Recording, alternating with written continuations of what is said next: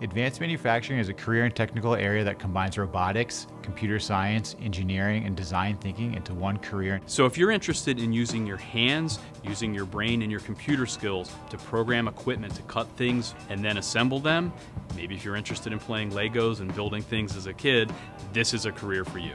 One unit might be robotics, a different unit might be automation. There's a unit on 3D modeling, hydraulics, pneumatics, all the things related to advanced manufacturing.